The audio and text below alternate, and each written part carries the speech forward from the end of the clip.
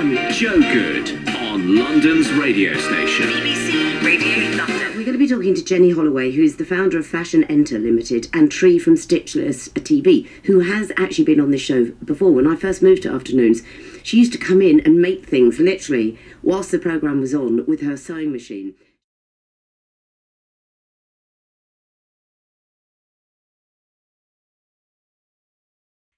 So this is the other side of Stitchless TV. I've got my nightie on, even though it's sort of 10:30, because I'm going on BBC Radio London today. And whenever I go on, I do like to make something for the presenter, Joe Good. So I'm going to try and make this Russian fake fur hat in not half an hour, but 15 minutes. So, off we go. I might need to speed up this bit.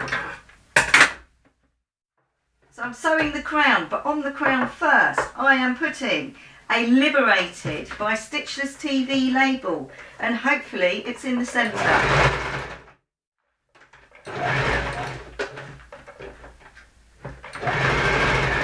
So I'm doing that thing of overcomplicating it and using ridiculous fabric for the lining. Right, that's label on.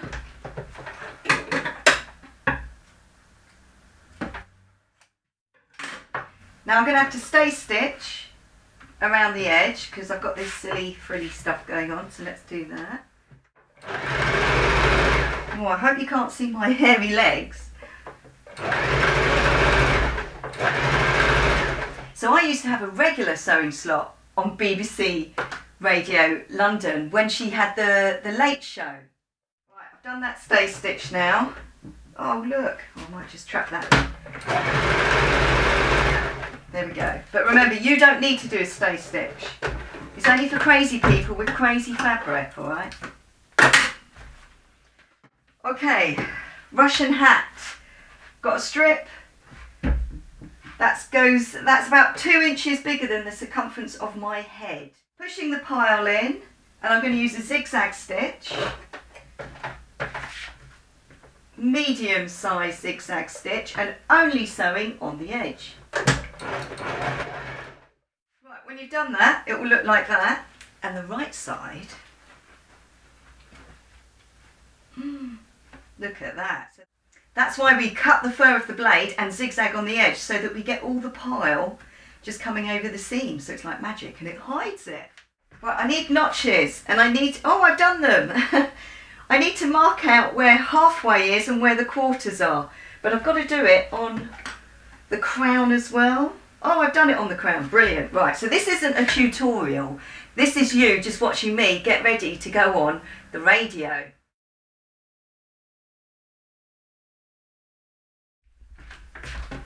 Right, I've got to decide which is the front. So I've got the pile going that way, so I guess that's the front.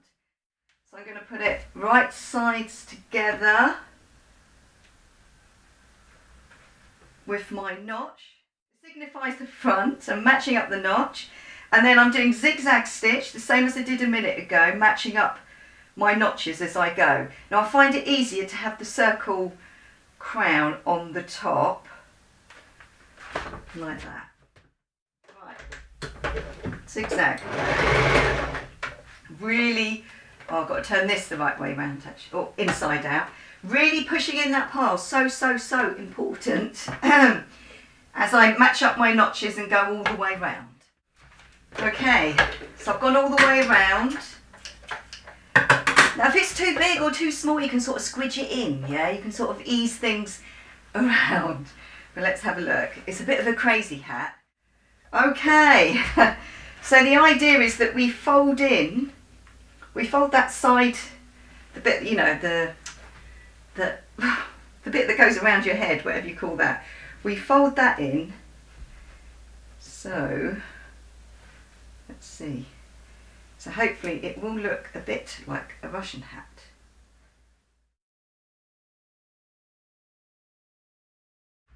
Oh, I'm really running out of time now. I'm going to start at the back when I do the lining, but the important thing is that you leave about 10 centimetre gap so you can turn the hat through.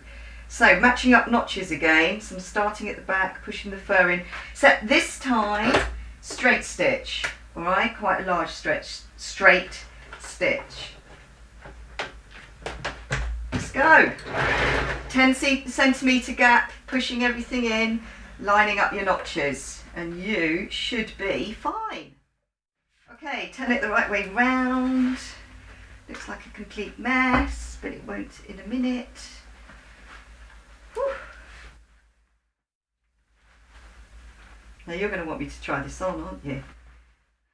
Right, you can't see inside very well, but inside there is all this kind of frilly sort of stuff. Can you see that? I'm going to try it on and then I'll show you, but I've got to stitch up that little hole. Well, this is actually going to be her hat, I think, hopefully. But I don't know, I might wear it going there. I'm not sure yet. Anyway, wish me luck. See you later.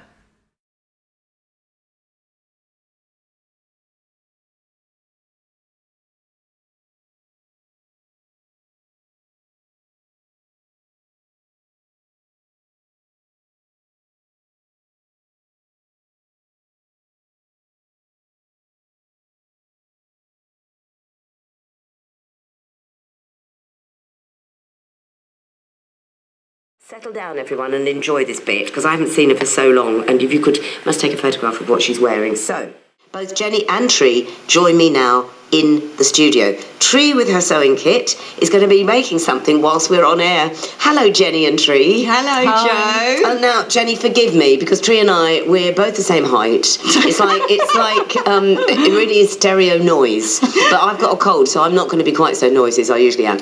But Tree, it's so lovely to see you, and you always come in wearing you are truly one of the stylish people. Were you from East London, aren't you? No, I thought you West were East London girl. I thought you were a Hackney girl. I might look like it because I'm so cool, but no, well, I'm a West London girl. I mean, you would fit Hackney, I'll say that. Thank you. But you always come in, I go, oh my goodness, where did you get that? And you go, oh, actually, I ran this up last night because I knew I had to come in.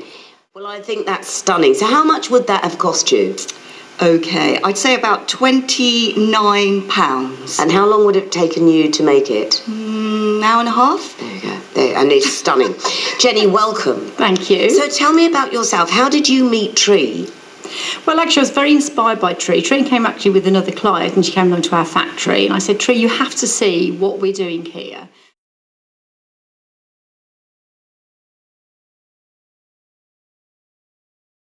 Well, we have a fashion studio and we can make any garment for any person. So when Tree was talking about her wonderful dungarees, we can do that for anybody. And anybody can come along with an idea and we can create that idea, that illustration. It may even be a stick drawing, but we can actually make that into a garment to be proud of. I forgot, whilst we're chatting, to ask what Tree is, because I can't see you, Tree, because there's you've got faux fur.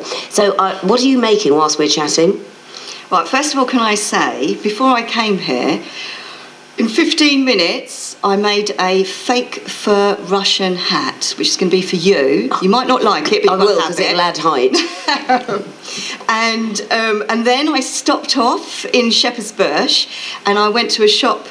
Am I allowed to say what the name is? Yeah. Universal Textiles. Downstairs, they've got loads of brilliant quality faux fur, otherwise known as fake fur, and I'm just quickly, I've cut out a circle using a blade, because when you cut fur you've got to use a blade, but I did it on the shop floor in the shop because I thought you wouldn't let me bring a blade in here.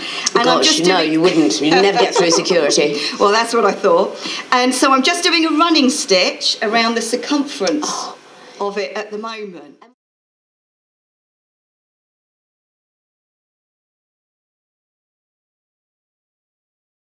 Have you finished? Well, I wanted to show you, just quickly. We've only got 1 minute. Okay, 1 minute. I've taken the stuffing out of the bottom, literally the bottom, of my daughter's teddy bear. She doesn't know, sorry, lovely Isabella. And I've used it to stuff my pom-pom. So that will go on a hat like that. Poor child, you're going to be wearing your child's koala bear bottom on your hat. These pom-poms are everywhere, by the way, and they're quite expensive if you buy them, so you can make your own and put them on the top of the hat. And I shall be wearing the hat for the photograph that will go up. Can I thank you so much for coming in?